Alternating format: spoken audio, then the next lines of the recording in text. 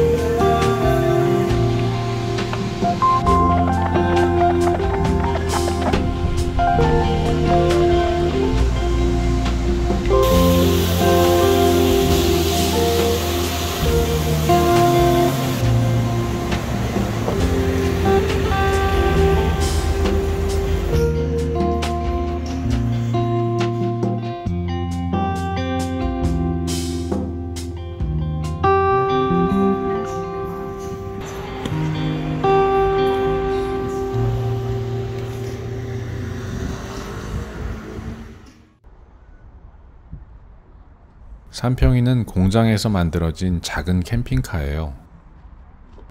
기아 봉고 3가 베이스 차량이고 길이는 5m 60cm, 중형 SUV 길이가 일반적으로 4m 70cm 정도니까 삼평이는 그렇게 큰 캠핑카는 아니죠. 하지만 있을 건 다 있어요. 여기가 거실 소파, 여기엔 숨겨진 테이블,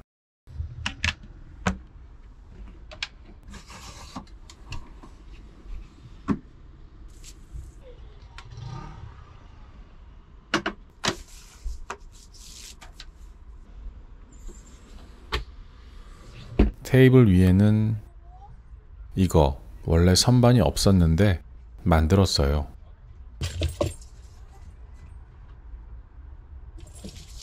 부족한 수납 공간을 조금이라도 늘리기 위해서 반대편에도 똑같은 재질로 만들었고요.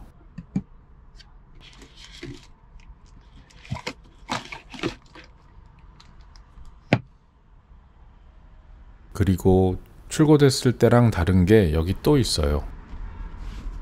원래는 이런 모양이었는데 가끔이지만 운전석으로 넘어갈 일이 있을 때 너무 힘들더라고요. 그래서 잘라냈습니다.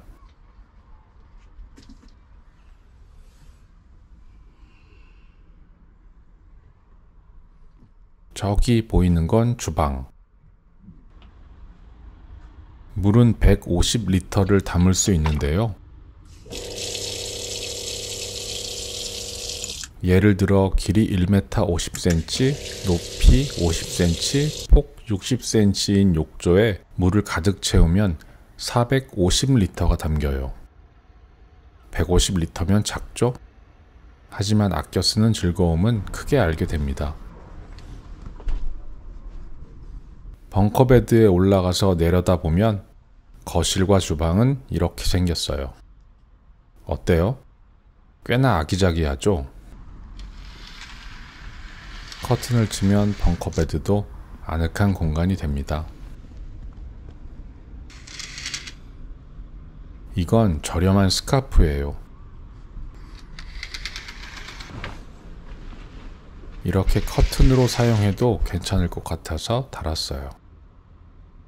여기 또 커튼이 있는데 이건 무릎 담요고요. 이것도 커튼으로 사용해도 괜찮아 보이죠? 이번엔 뒤편에 있는 작은 방으로 가볼게요. 여긴 아담한 2인용 침대방입니다.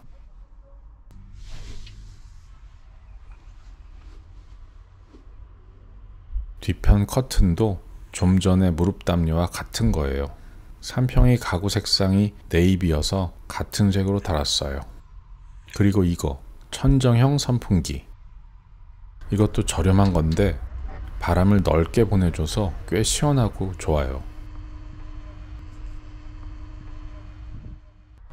전기 콘센트가 머리맡에 있어서 편하고 또 이것도 있어요. 프로젝터.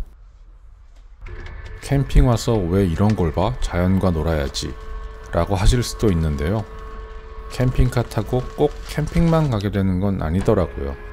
맛집 앞 주차장에 가기도 하고 이동 중 휴게소에서 쉬기도 하고 그럴 때 저는 잘 쓰고 있어요. 그리고 뒷방 커튼도 벙커베드 커튼과 같은 스카프예요. 이렇게 커튼을 치면 이것도 아늑한 공간이 됩니다. 잠이 정말 잘 와요. 이 옷걸이도 보여드릴게요. 이것도 원래 없던 건데 주문 제작해서 달았어요. 실로 이렇게 감아놔서 주행 중에도 떨어지지 않게 했고요. 옷걸이를 뺄 때, 걸 때는 이렇게. 이것도 가구 색상과 맞췄는데 색이 같아 보이나요? 이번엔 숨겨져 있는 제품들 몇 가지 보여드릴게요. 이건 식수용 물통인데 4.7리터 크기예요. 캠핑카에 정수기를 설치할 수도 있지만 먹는 물이다 보니 좀 더 안전하게 집 정수기에서 받아오거나 믿을 수 있는 물을 담아서 사용하고 있어요. 물통 2개, 총 9.4리터. 그리고 여기엔 청소 도구가 있는데요. 이건 타조털 먼지털이,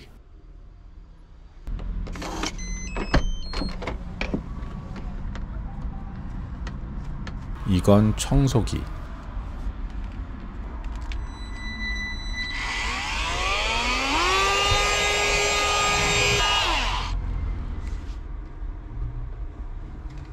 보여드리려고 한 건 이거예요.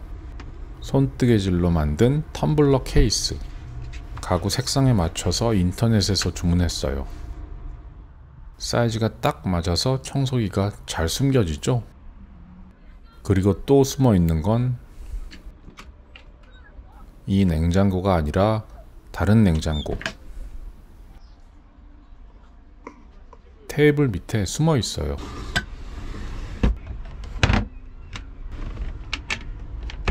수납장 크기에 맞춘 듯이 딱 맞죠? 영하 19도까지 설정할 수 있어서 냉동고로도 사용 가능해요.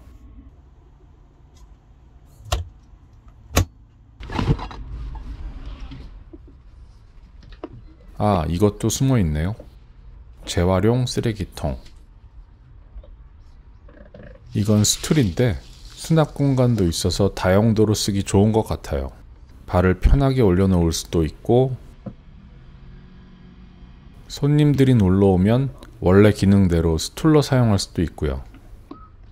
그러면 총 4명이 테이블에 옹기종기 둘러앉을 수 있어요. 그리고 또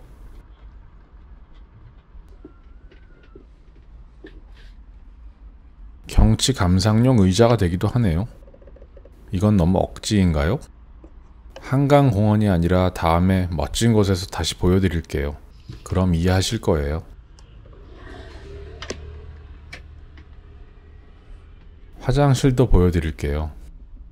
기본적인 것들이 충실히 갖춰진 화장실. 생각보다 훨씬 편해요.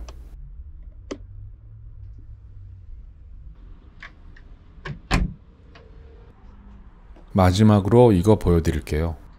CCTV예요. 스마트폰으로 배터리 상태를 확인할 수 있어서 편하게 사용하고 있어요. 어떤가요? 제가 삼평이 소개를 잘 했나요? 못다한 이야기들은 다음에 또 해보도록 할게요. 오늘도 구름길 채널 봐주셔서 고맙습니다.